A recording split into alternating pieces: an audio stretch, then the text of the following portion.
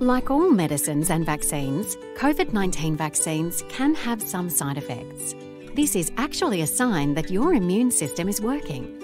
New research has found that women and girls may experience more side effects after vaccination than men.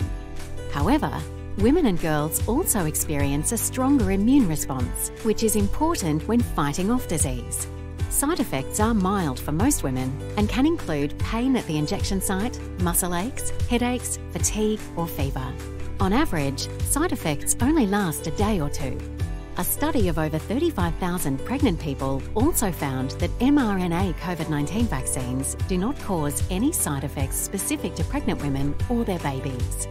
So remember, the risks of severe illness and long-term health issues linked to getting COVID-19 far outweigh any risks linked to the vaccine. If you have any concerns about COVID-19 vaccines and possible side effects, talk to your health professional.